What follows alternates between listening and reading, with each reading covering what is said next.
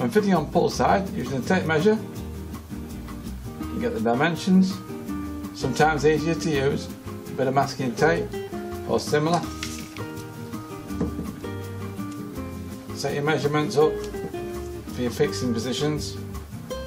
Make sure the distance between the centre of the fixing point on the door closer and the centre of the fixing point on the rail is correct.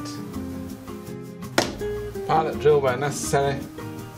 When fitting the rail, slide the end caps in.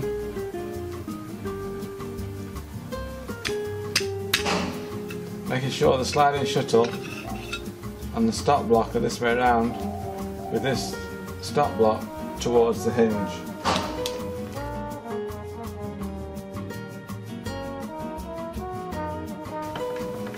Fix the door closer body. The connector bar fits over the closer, coming away from the door slightly.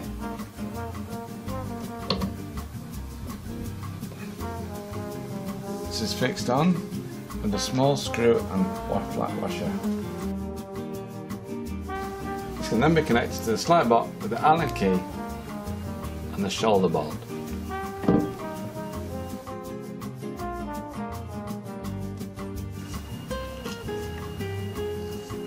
Sometimes easier with the door open. Now you're ready to adjust the valves. The closing valve is the first one to do. Turn it clockwise to slow it down, and anti-clockwise to speed it up. Check the door, try again. The beauty of the TS-24 is that it will go around to 180 degrees.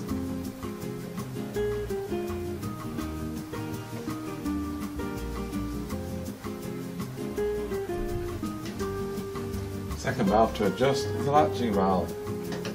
Turn it clockwise to reduce the speed, and anti-clockwise to increase the speed.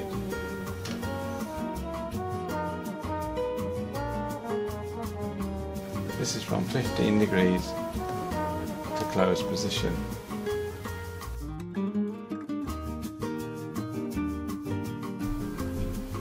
If you need extra power with the TS-24, there's a valve on the end.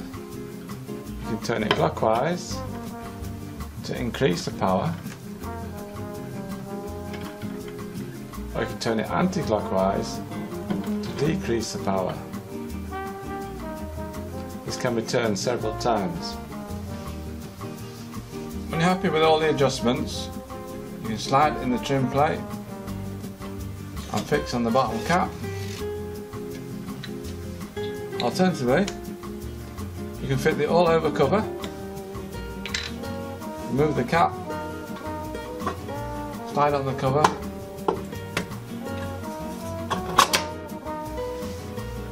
and you're ready to go.